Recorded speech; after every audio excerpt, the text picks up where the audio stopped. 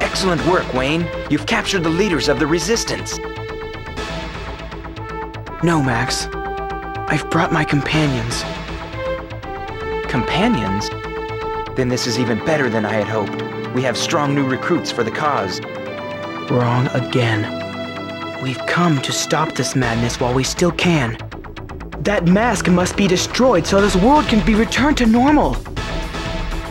Why would you want to do something depressing like that? The only thing depressing is that this world you've created is devoid of everything that makes life worth living. Why? Is it because conflict, anger, and hatred have disappeared? Is that what you're fighting to restore? No, we're fighting for the right to make choices, good and bad. In your world, nothing happens without an order. That's wrong.